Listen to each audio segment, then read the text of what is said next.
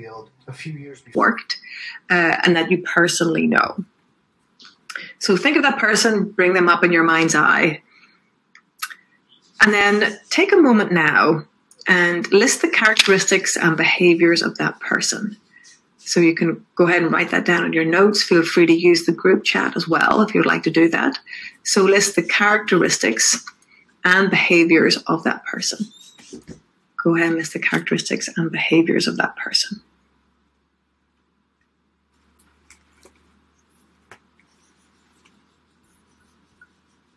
Skills here. So this is an exercise that we call the third person exercise. And oftentimes what you'll find is when you look at that list of characteristics and behaviors, that is what you aspire to. So this is almost like a nice, neat little snapshot of your ideal self as a manager. This is how you would like others to experience you. So sometimes when we say we'd like to build our leadership skills or be a better manager, that can be a vague term. So it can be helpful to look back to the goals that you set yourself a couple of minutes ago and look at this list of characteristics and ask yourself, might I like to make any amendments or any additions to my goals? It can provide a really helpful customization to your goals. So taking a moment now just to review your list and note any amendments to your goals for the program. And I encourage you also to keep that list handy. I've had coaching clients put it on a Post-it on their computer as a reminder, as a touchstone, if you will. This is how I would like to show up as a manager. This is how I want to show up. This is how I want other people to experience me. I teach on the topic of authentic leadership. And sometimes it can be this, struggle, well, who am I? And who am I as my most authentic self? And I think about it in the frame of your ideal future self. That's your North Star. That's a filter and a lens for how you show up and the decisions that you make. So having this lens of the third person, that person you really admire, usually gives you an insider glimpse into this is how you would like to show up ideally as a manager. Okay. So we've got our introductory pieces here. Our agenda for this first session, just a few key points, topics that we're going to hit on here. We've already checked off the first item on the agenda, your goals for the program. We're going to spend some time on the new manager transition. That has its own challenges and opportunities, and we're going to break those down in some detail. Then the topic of strengths. So many of you mentioned, how to motivate other people in your goals, how to build that trust as a team. Strengths is a fantastic tool in your tool belt to do that. And we'll explore strengths and why they are important to you as a new manager. Many of you also mentioned motivation. So how to motivate others that gets results. Okay, so the new manager transition. Ahead of today, you had the recommended pre-read, Becoming the Boss by Linda Hill. If you haven't read that yet, no problem. We're going to give a little bit of a snapshot here of some of the key points. If this is of interest to you, I encourage you to check that article out, which is available on the O'Reilly Safari platform.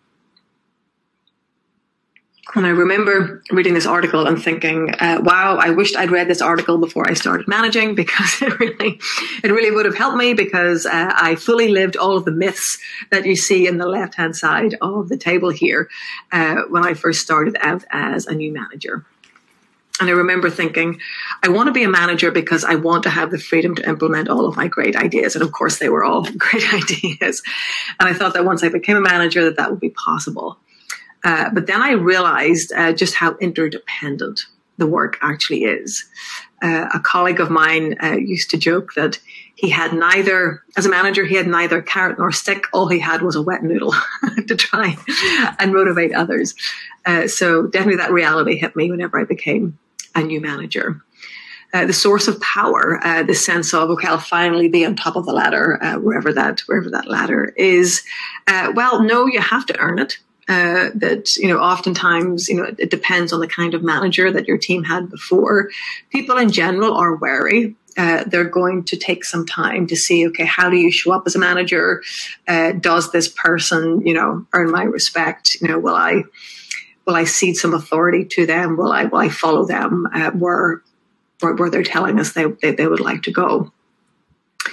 The desired outcome, this one has been a fascinating topic for me for over a decade at this point. This whole issue of compliance and control. So this sense as a manager that I must get compliance, and really shifting that to understanding just because I'm getting compliance doesn't mean that people are committed. And particularly with knowledge work, particularly with so much work now being either fully remote or at least hybrid, how do you get the best out of people? You don't get it through compliance. You get head nodding, you get box checking, you get the bare minimum with compliance, but you don't get the real commitment. And later on in the session today, we're going to talk about how to really tap into intrinsic motivation in a way that makes sense for you as a manager and your direct reports. Next up, we have managerial focus, so managing one-on-one. This was a big shift for me. So I thought, okay, as a manager, I need to build relationships with each person. What I didn't get was, yes, I have to do that, and I need to lead the team. I need to create that culture that will allow the group to fulfill its potential, and thinking about the team as its own unique unit and how I can help nurture, scaffold, build the culture, one that is motivational, that will allow the group to fulfill its potential. And then the key challenge, again, naively, I thought that my job was to make sure things run smoothly. That's my job as a manager. And then really noticing this shift to, oh, actually I'm responsible for initiating the changes to enhance the group's performance. That if I lead with how can I help this team perform better, if that could be the primary lens that I use with the work, I would be able to do my job a whole lot better. And that frame was a significant shift for me at the time. So I'm curious, I would love to check in and ask you to reflect on these myths and misconceptions of being the boss, and check in on your biggest challenges right now. They might be part of the myths and misconceptions. It might be something entirely different. But take a moment now to reflect in your role, or when you think about being a manager, if you're not yet a manager. I know that 20% of the group are in that category. What would you say are your 1 to 3 biggest challenges right now? What are your 1 to 3 biggest challenges right now? And please go ahead and type those into the group chat. We'll take a moment to type those into the chat. Managing with informal authority, and the same tools and strategies are helpful. So you're in the right place, Anna. Balancing the workload with leading the team. Yes, there's a great saying, the flight attendants tell us, put your oxygen mask on before helping others. If you're not taking care of your own well-being, your own workload, it's really difficult to lead the team when you're totally stressed out and burnt out. Improving the listening skills, good questions. Gaining trust, finding the time to step back. Yes, they are a lot of important, urgent items coming at you. And the team culture and planning does take explicit effort and focus. Remote management, managing a group of managers. So you're a manager managing a group of managers. Thank you, LM. Doing the actual ground level work as opposed to managing the team. The people in the home office, time management, comm skills, process, communicating.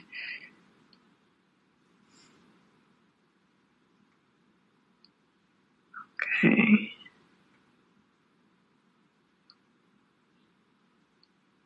So I hope as you scroll through the chat here, maybe you feel less alone in your challenges, knowing that that's shared by over 100 people here around the world. Doesn't matter which country you live and work in. A lot of shared challenges here when it comes to managing people. As you look at the list, I'm curious, what themes do you see? So take a moment now and just scroll up and down through the list here. What themes are you seeing? If you could just type into the group chat theme and then put a little dash and write what themes you're seeing.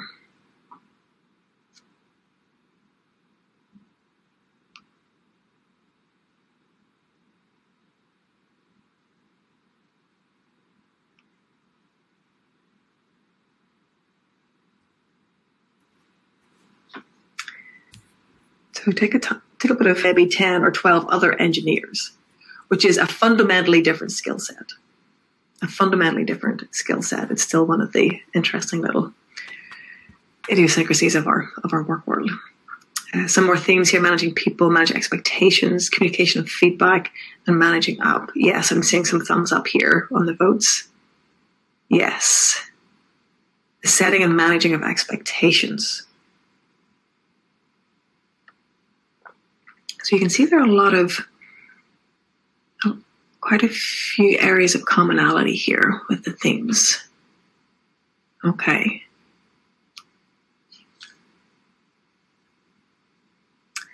Yes, motivating people. How do you motivate other people? We're all different. Not everything.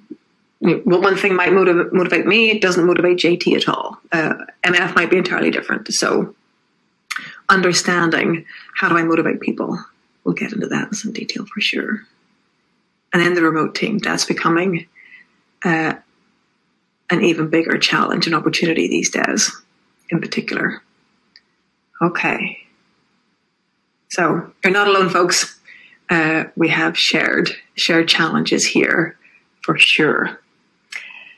So a tool that I found to be really helpful over the years, it's an article from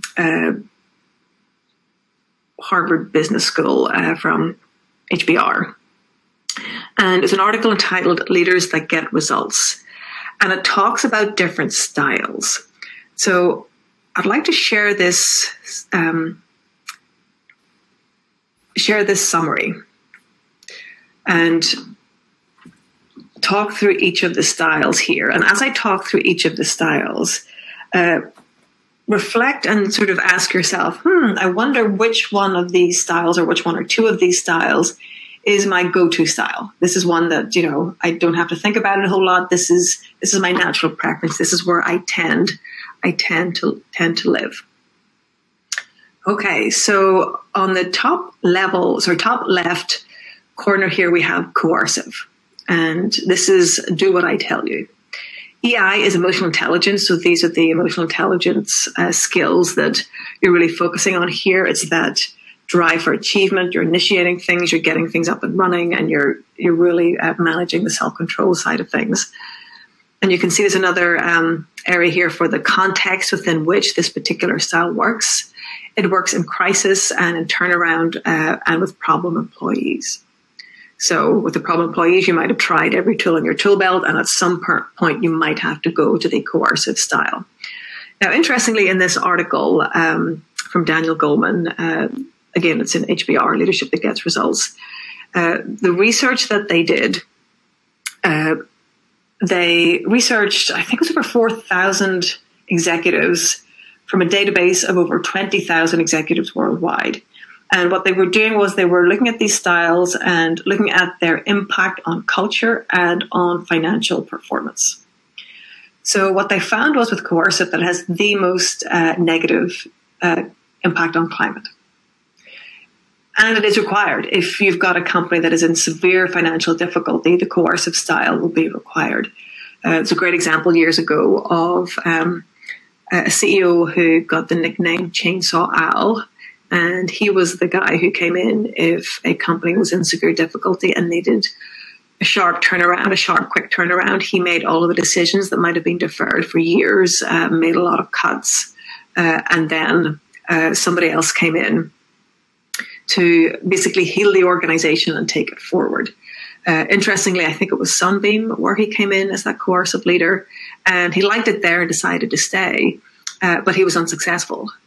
Because he was unable to flex to a different style once the turnaround period was coming to an end. So it's interesting to note that what you're looking for here is building skill in all 6 styles and knowing when which style might be most appropriate to use. So, RA is mentioning Twitter. Thank you, RA. Next up, we have authoritative, which is much more come with me. I think of authoritative, to be honest, a phrase that I think of more so than authoritative is visionary. I think of this as visionary. So it's where you're setting a clear direction. It's where a new vision might be needed.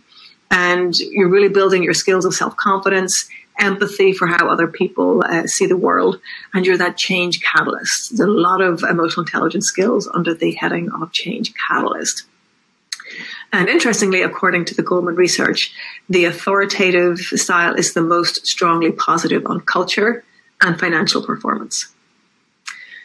Next up, we have affiliative, and the mantra or the phrase here would be people come first. And this is where you lead with empathy. You're building the relationships, communication. It works when you need to heal rifts. It works when you need to motivate people. It works during stressful circumstances.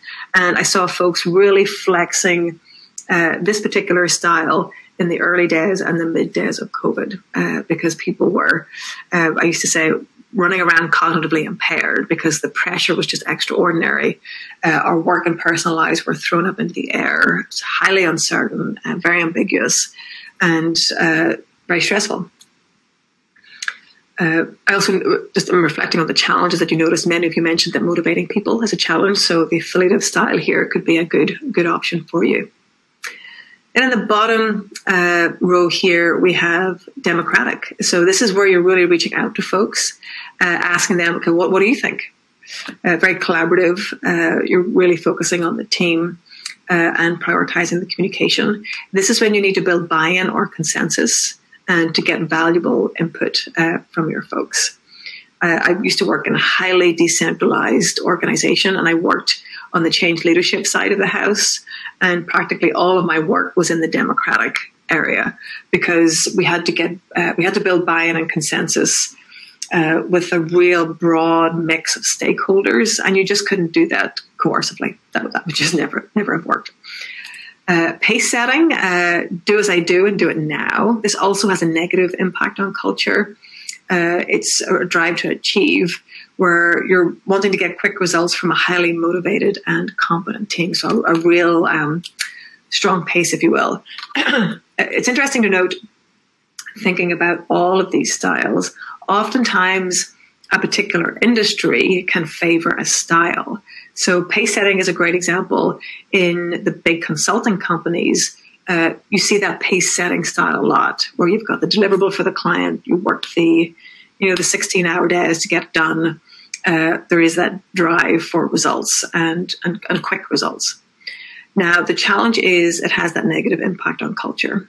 So when you're pace setting, know that it's something to be used judiciously as a manager. And then finally, we have coaching, where you're being more of that coach as manager, manager as coach, focusing on developing other people, building empathy, showing a great deal of self-awareness, and you're helping individuals improve their performance, and you're really looking towards the long term. So it's interesting to note that 4 of the 6 styles have a positive impact on culture. And the rank order here, authoritative has the most positive, followed by affiliative, democratic, and then coaching. So interesting just to see the rank order there. And again, according to Goldman's research, the most effective leaders, they don't rely on just one style. They use several styles interchangeably when and as the context demands, as it were. So let's take a moment now. I asked you to reflect on which style or maybe combination of styles is your go-to styles. So let's take a moment and reflect. These different responses come through here.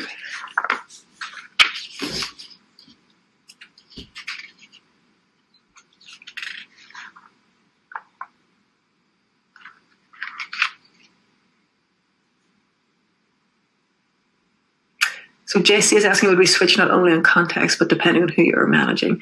Yes, that's a good point, JC. So for some of your direct reports, it might be more of a coaching approach.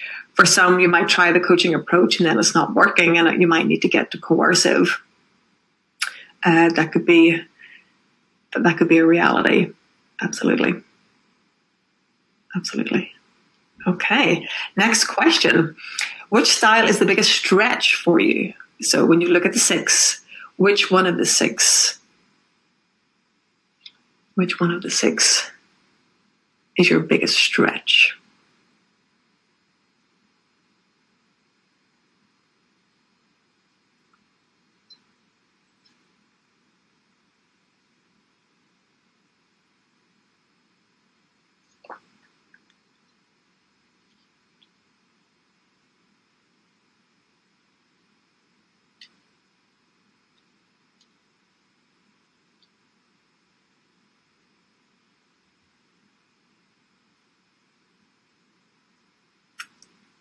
Seeing a theme of coercive, a little bit of pace setting, a little bit of democratic.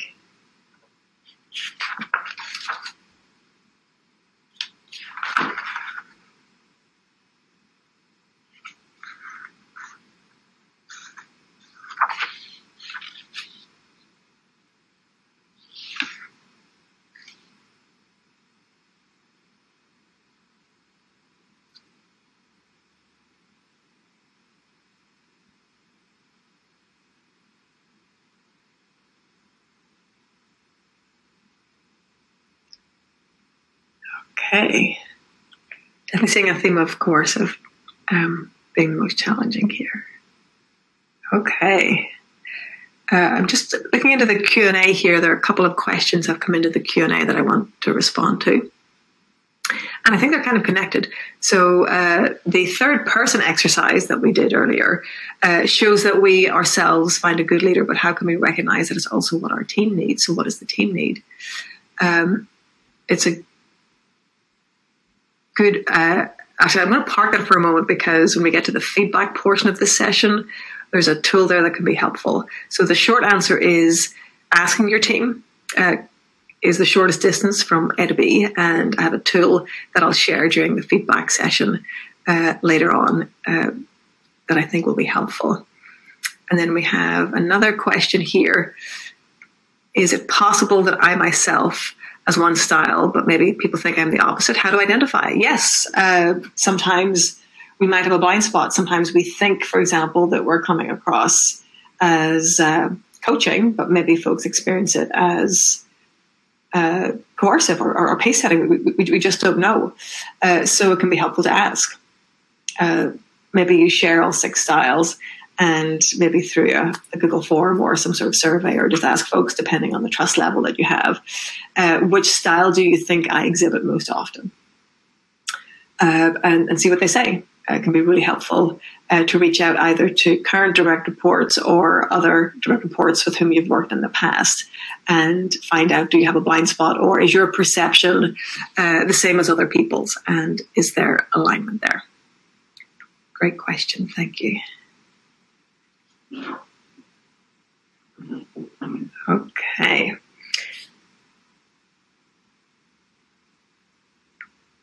So building on this concept of styles, I am a massive fan of strengths and using strengths as a manager to help not only lead yourself, but to lead others as well. And I love this quote, I've never met an effective leader who wasn't aware of his talents and working to sharpen them. So what we're really looking for here is, ideally as a manager, A, you know your strengths.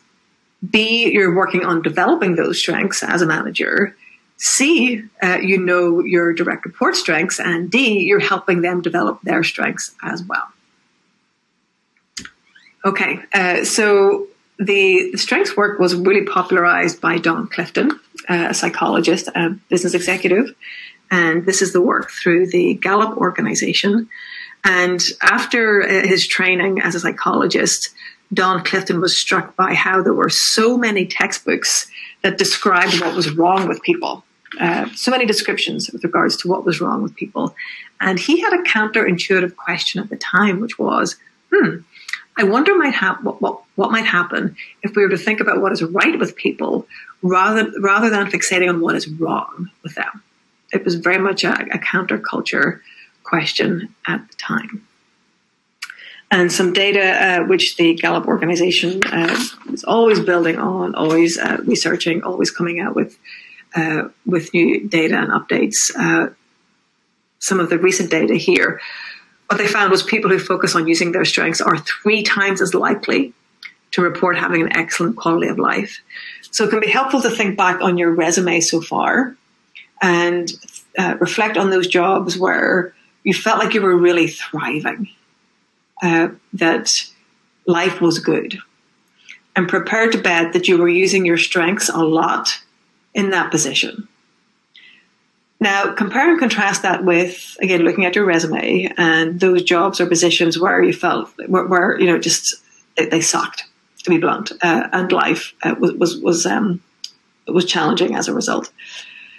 I'm prepared to bet that you were not using your strengths in that particular role.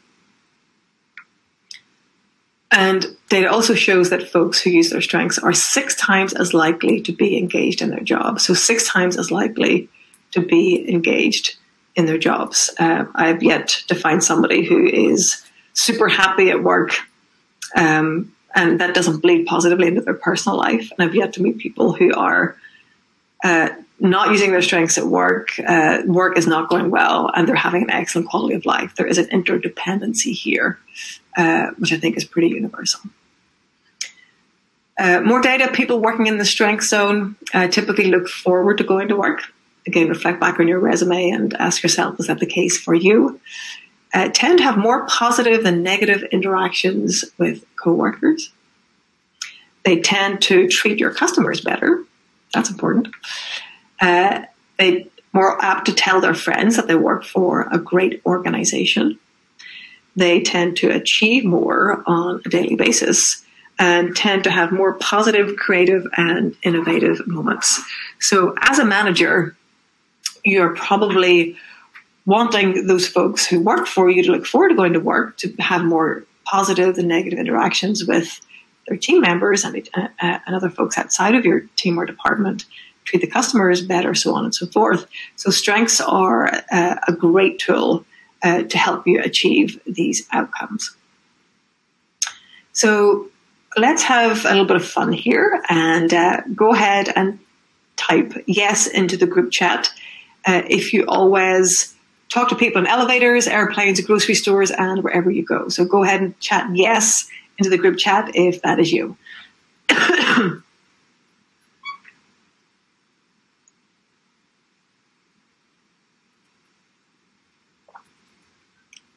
Go ahead and type yes into the chat if a recurring pattern of thought, feeling, or behavior that can be productively applied. So a few examples of talent here. So that previous slide we talked about being effortless to strike up conversations in airplanes, grocery stores, wherever you go. That's a talent. Thinking in an orderly or timely manner. Seeing patterns in data. I work with a colleague and we do organizational assessments together. My favorite part is interviewing people and getting a sense of their world and capturing lots of great qualitative data. Usually at the end of this work, we have about 600 pages of data that immediately gives me a brain cramp. But my colleague is able to print it all out and within 3 to 5 hours be able to see all of the patterns and write a first draft of the report, which is usually 90 to 95% there.